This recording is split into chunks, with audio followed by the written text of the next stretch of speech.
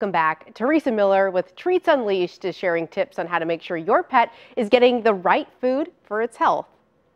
Teresa Miller, welcome back to Show Me St. Louis. Hi, Dana.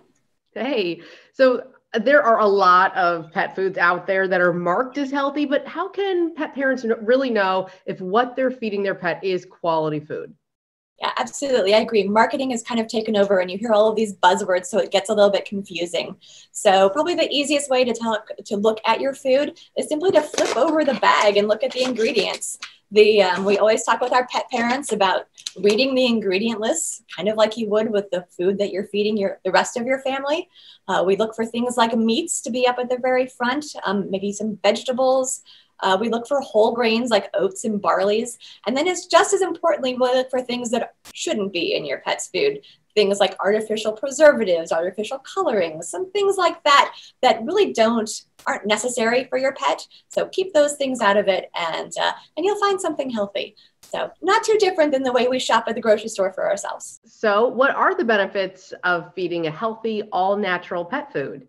Yeah, so we see a variety of different things, including a healthier, shinier coat for your dog and your cat, maybe a little bit less shedding. If you've got the right food, a lot of times you can see fewer hot spots or make those hot spots go away completely. Another nice piece of it is you're probably going to be feeding a little bit less, so there's less waste and fewer pickups in the backyard. So there's a lot to feeding a natural food besides just the intrinsic nutrients. What should you do if your pet's bag of food did not pass the test? Sure. Just take another look. We've got all different options for you. Come in and talk with a pet food expert here at Treats Unleashed. Our main goal is to find you something that is right for your pet. We're willing to work with your vet to find the right thing to make sure that it works with all of the health and age of your pet. But we've got a lot of different suggestions.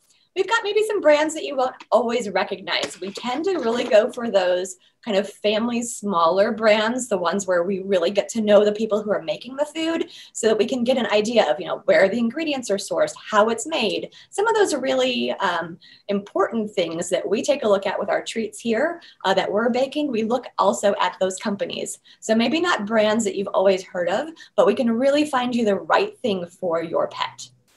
Now, I gotta ask, is it more expensive to feed all natural pet food? Yeah, no, it doesn't have to be at all. A lot of times the cost is based on the amount of meat that's in the bag, of course. But a lot of these foods too, you can feed less because as we mentioned, less waste means actually your portion sizes may be a little bit smaller to get the same amount of nutrition and the same number of calories that you were getting with your other food. And we're also really willing to help you kind of with that transition period.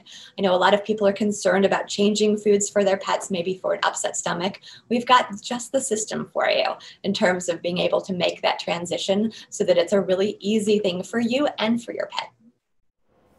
Start your pet's Teresa Miller. Thanks so much. Thanks for having me. Start your pet's health journey and save up to $7 on a bag of dog or cat kibble only at Treats Unleashed this month. Shop in-store or online at treats-unleashed.com. It's now time